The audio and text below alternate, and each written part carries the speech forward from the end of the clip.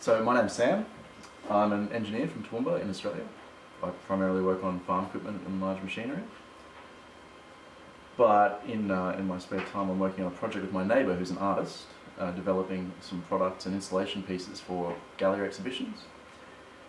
And we kind of had a situation develop where we needed to produce a large number of quite complicated parts in a rapid time frame. And these were parts that we'd been prototyping using an FDM printer, MakerBot 2, and they were working out all right. They were pretty good.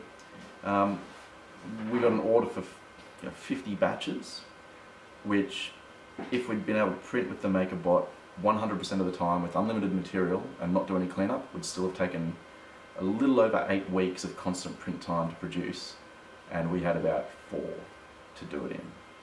So we started looking around at our options, and when you sort of want to look at rapid manufacturing for plastic parts, the general wisdom is to look at things like moulding techniques, like injection moulding or vacuum casting.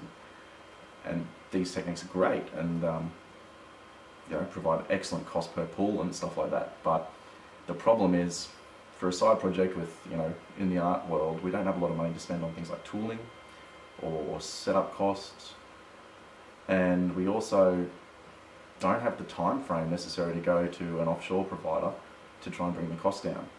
So we kind of were a bit stuck. We got quotes done. I got the quotes from a number of people here in Australia to do SLA or DLP printing of the parts, and also to print vacuum casting molds, which are usually good for about 100 pulls, which would have been great. But the cheapest quote I could get for the 50 batches of parts that I needed was $27,000,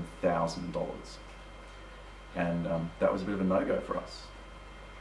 So we looked around and we found that there was a guy in Brisbane who was developing a DLP printer which would look like it was going to be pretty well spot on for what we were trying to do. And it turns out it has been. Because what we're really interested in at this stage is rapid prototyping and producing a finished product for market which is of good enough finishing quality to be comfortable presenting to people in a gallery environment, but which doesn't take 9.5 weeks to print. So yeah, at this stage I've spent about, over the last 2 weekends, probably over 100 hours now printing with this printer, and it's been great. It's been absolutely fantastic. I think I worked it out earlier. I've produced almost 8 kilos worth of parts in that time frame. The average time to print a full build volume is about 3.5 hours. It's impossible to believe until you actually do it, and it works fantastically well. I'm frankly blown away. I don't really think that there's anything like this available for anyone at the moment in the world of printing. We always knew, with the sort of designs we were looking at, organic, fluted shapes, strange curves, things like that, that we're never going to be able to do it effectively in the long term with traditional additive manufacturing. So we always knew we'd be looking at an SLA or DLP solution, but the idea that there would be something Australian developed within local reach of us, that we could have such a great relationship with the developers, from the very beginning, and be able to come to their house and do things like this and see the printer in action and produce parts on it. That's not the sort of thing that you're used to, I think, in the realm of new technology. Certainly, as a working engineer, that's not the sort of thing I'm used to when I'm looking at new technology. So yeah, this is absolutely fantastic.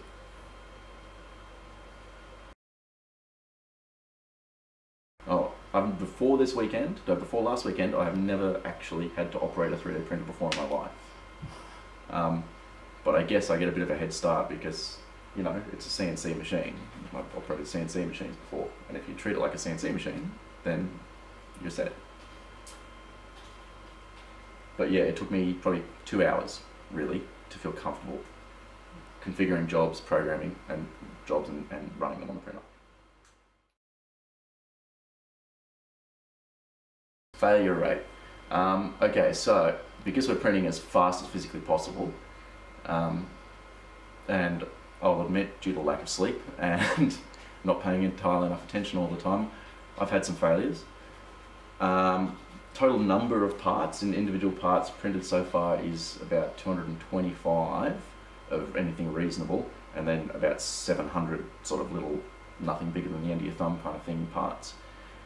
In total, I might have had a failure rate of, off the top of my head, I can think of 4 larger parts that failed on the printer, and maybe a dozen small parts that failed on the printer. I've only thrown out a handful of things out of 700 individual pieces, and mostly the cause of the failure was user error. Either I hadn't supported the part well enough, or I'd tried to be a little bit too fast and loose with the parameters of the print.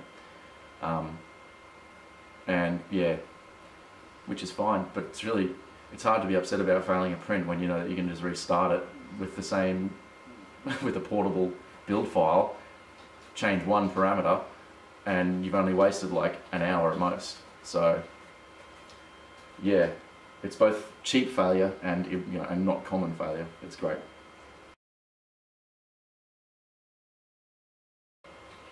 Removing parts from the build plate is pretty painless. Anything that's supported is a walk in the park.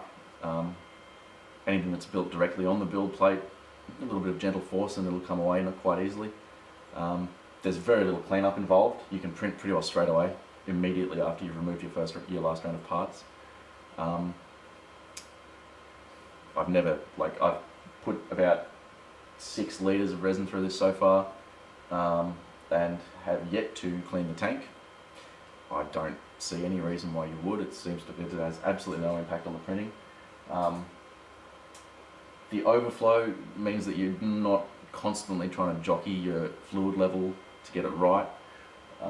It's extremely convenient to set up and run the prints physically. The most difficult thing to do is remember to always wear gloves.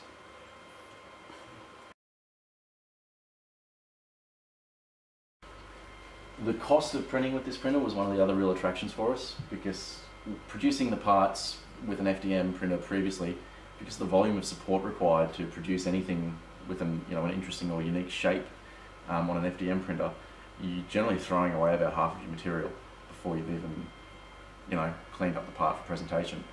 So we were spending about $27 to $28 Australian to print a set of parts. The great thing with the Gizmo printer is that I know that the cost of our printing is the volume of resin used, really, plus a little bit for overhead. We might have spent $6 on a kit on each set, including the cost of electricity and wear and tear on the lenses. Yeah, I think if it works out to be any more than that, I'll be desperately surprised. So it's probably costing us about a quarter of what it would cost to run these print jobs on the MakerBot 2 that we were using previously.